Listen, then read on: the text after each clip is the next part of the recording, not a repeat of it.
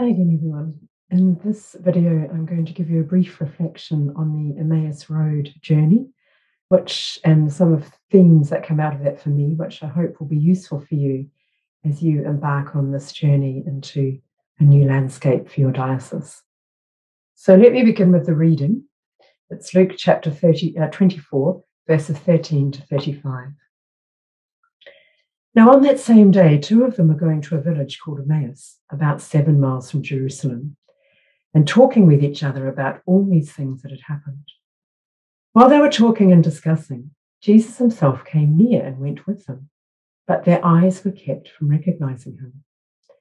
And he said to them, "What are you discussing with each other while you walk along?" They stood still, looking sad. Then one of them, whose name was Cleopas, answered him, "Are you the only stranger in Jerusalem who does not know the things that have taken place there in these days?" He asked them, "What things?" They replied, "The things about Jesus of Nazareth, who was a prophet, mighty in deed and word before God and all the people, and how our chief priests and leaders handed him over to be condemned to death and crucified him. But we had hoped that he was the one to redeem Israel. Yes, and besides all this, it is now the 3rd day since these things took place. Moreover, some women of our group astounded us. They were at the tomb early this morning, and when they did not find his body there, they came back and told us that they had indeed seen a vision of angels who said that he was alive. Some of these who were with us went to the tomb and found it just as the women had said, but they did not see him." Then he said to them, "Oh, how foolish you are, and how slow of heart to believe all that the prophets have declared.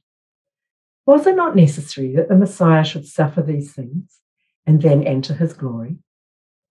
Then, beginning with Moses and all the prophets, he interpreted to them the things about himself in all the scriptures. As they came near the village to which they were going, he walked ahead as if he were going on. But they urged him strongly, saying, "Stay with us, because it's almost evening and the day is now nearly over." So he went in to stay with them. When he was at the table with them, he took bread, blessed and broke it, and gave it to them. Then their eyes were opened, and they recognized him, and he vanished from their sight. They said to each other, "Were not our hearts burning within us while he was talking to us on the road, while he was opening the scriptures to us?" That same hour they got up and returned to Jerusalem, and they found the 11 and their companions gathered together. They were saying, "The Lord has risen indeed, and he has appeared to Simon." Then they told what had happened on the road and how he had been made known to them in the breaking of bread. So I'm going to share my screen now, and we'll embark on a brief Bible study around the Emmaus Road.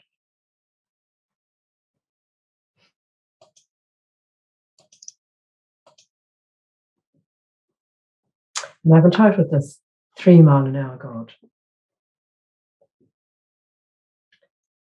And these are the themes that we'll be considering very briefly: attentiveness, the speed of love and woundedness, hospitality, the gift of sight and who sees Jesus, and we'll finish with joy. So, attentiveness. We read of these 2 disciples going to a village about 7 miles from Jerusalem, miserable and downcast after the events of the last few days. They know what has happened that very morning, that Jesus' body has gone from the tomb. They have this news from the women. We know that they did not believe the women because their words seemed to them like nonsense. It tells us in verse 11. Perhaps this was their first mistake, not believing the women. And so here they are, 2 companions, perhaps having left the rest of the disciples to walk back, and then they come across Jesus, who invites them to tell their story. He neither interrupts nor corrects them. He listens to their story until the end. And they stop and they respond freely and openly to Jesus' question. They include him in their confusion and pain.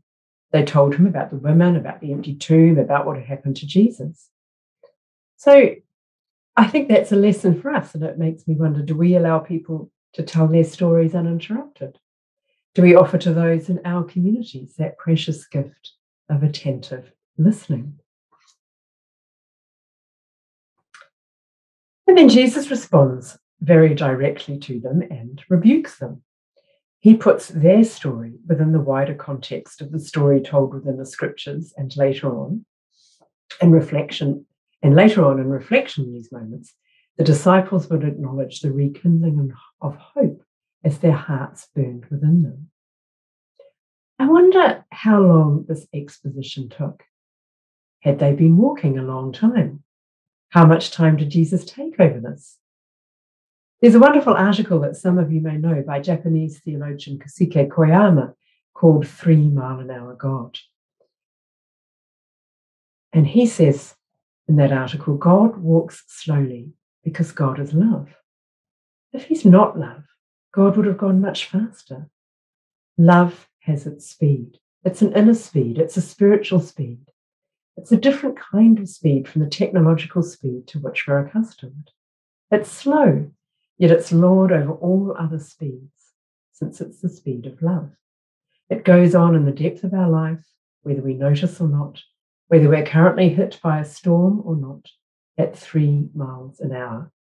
It's the speed we walk, and therefore it is the speed the love of God walks.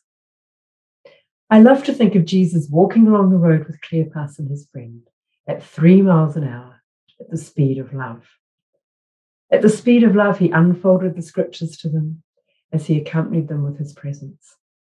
The God of love who walks alongside us at human speed, patiently explained and elaborated what perhaps should have been obvious.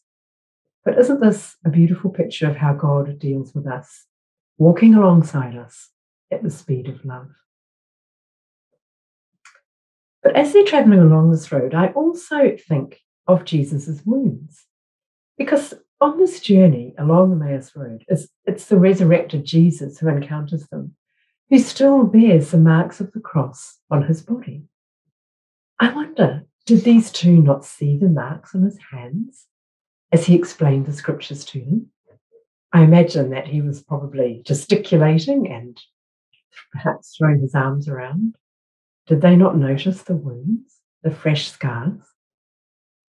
So thinking of Jesus' wounds reminds me of an interview that I read between Rowan Williams and New Zealander Father Michael Lapsley, founder of the Institute for the Healing of Memories in Cape Town. Michael Lapsley lost both his hands and one eye as a result of a parcel bomb he received during the apartheid era. He reflects on his wounds after hearing the story of the restoration of St Ethelburga's Centre for Reconciliation and Peace in London.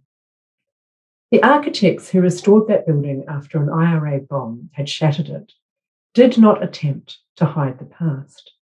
In fact, they used some of the bricks salvaged from the rubble in the restoration, thereby ensuring that the scars of the past are still visible. Michael Lapsley commented, this is a very good picture, I think, on woundedness, the 5 marks of mission that really matter, the stigmata of Jesus. Michael Lapsley commented on this, that too mirrors not only my own journey, but that of so many others, including Jesus himself, who asked the doubting disciple Thomas to thrust his hand into the wound in his side, which, although no longer bleeding, was nevertheless still visible. So too our wounds may heal, but they often leave traces that remain throughout our lives. That's not necessarily a bad thing. In fact, it can be a good thing if it reminds us that suffering can be transformed into something that is life-giving. Now to hospitality. As we approach the climax of the story, Jesus makes as if to go on. He will not impose himself on them. But they, with customary Middle Eastern hospitality, invite him in. The Greek expression is strong, and they would not take no for an answer.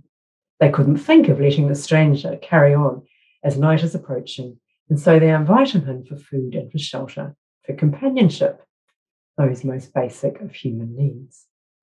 Christine Pohl, in her book Making Room, Recovering Hospitality as a Christian Tradition, notes that hospitable places allow room for friendships to grow, Food, shelter, and companionship are all interrelated in these settings. In such environments, weary and lonely persons can be restored to life. And is this not exactly what happens here? Our two downcast and weary disciples, having walked the road with Jesus, recognize him, not as they were walking and during the discussions, not while he was explaining the scriptures to them, even though they later say that their hearts were burning within them as Jesus talked to them on the road, but at the very moment of this meal. Of course, this has allusions to the Eucharist and the breaking of bread when we meet Jesus in a sacramental way. Have you ever noticed that eating together is a great leveller? It's something that we all must do, so it has a profoundly egalitarian dimension. In a unique moment in the book of Ephesians, we see Jews and Gentiles coming together. The test of their coming together was the meal table. The institution that once symbolized ethnic and cultural division now becomes a symbol of Christian living. The metaphor of seeing is very common in the book of Acts, the sequel to Luke. Stephen saw the glory of God and the Son of Man as he was being stoned. Peter saw a vision which eventuated in Cornelius and his family coming to know Christ, and indeed changed Peter himself. The crowd saw many miraculous signs. The people saw the crippled beggar from the Temple Beautiful praising God. Firstly, our eyes are opened to see Jesus for who he is, our Saviour, Redeemer, and friend. Our eyes are open to the reality of Christ, and our eyes are open to the reality of the other. The gift of sight and insight is a gift of the Holy Spirit. Our eyes have to be open to recognize Jesus, just as it was for those first disciples over the dinner table, on the Emmaus Road, in the garden, on the lake, on the Damascus Road. And once we can see Jesus, the Holy Spirit enables us to see, to acknowledge, to recognize the other person.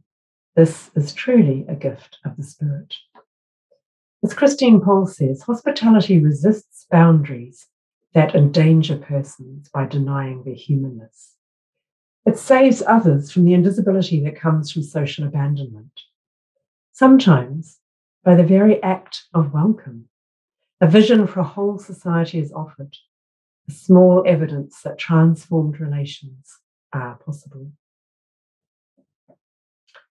Think of the Good Samaritan, who refused to pass by or pretend that he had not seen the wounded man. This act of hospitality crossed ethnic boundaries, caused him personal cost and inconvenience, and saved a life. When we see the other person, we see the image of God, as well as our common humanity, which establishes a fundamental dignity, respect, and common bond. The parable in Matthew 25 and the story on Emmaus Road, the Emmaus Road encounter, powerfully remind us that we can see Christ in every guest and stranger. And of course, these may be the very people who do see Jesus, those who are on the edge, on the margins, who know their brokenness, the invisible ones. Listen to this wonderful poem that is paired with this Velasquez painting, poem by Denise Levertov, The Servant Girl at Emmaus. There she is, listening, attentive, on the edge, invisible. She listens, holding her breath. Surely that voice is his, the one who had looked at her once across the crowd, as no one had ever looked, had seen her, had spoken as if to her. Surely those hands were his, taking the platter of bread from hers just now, hands he'd laid on the dying and made them well. Surely that face. The man they crucified for sedition and blasphemy, the man whose body disappeared from its tomb, the man it was rumoured now some women had seen this morning, alive. Those who had brought the stranger home to their table don't recognise yet with whom they sit.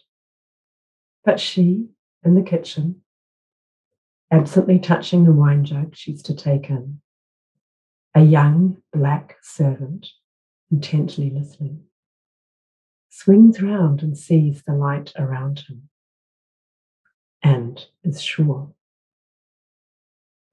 She knew that he is the one. This is such a wonderful picture, both visually and verbally, of how God works. The little ones, the unexpected ones, the ones that we perhaps do not see, who see Jesus. So who is it that we do not see in our day, in our contexts, who can help us to see Jesus more clearly? And then finally, joy. In Luke, meals are often associated with joy. For example, in the prodigal son with the party.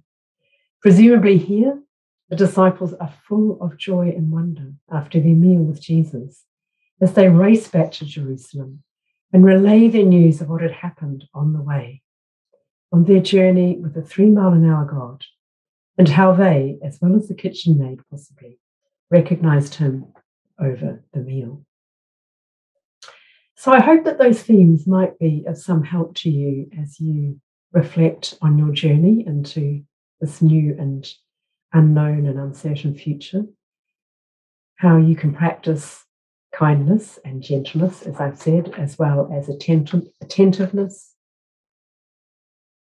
There will perhaps be suffering and woundedness. There will be opportunities to engage in hospitality.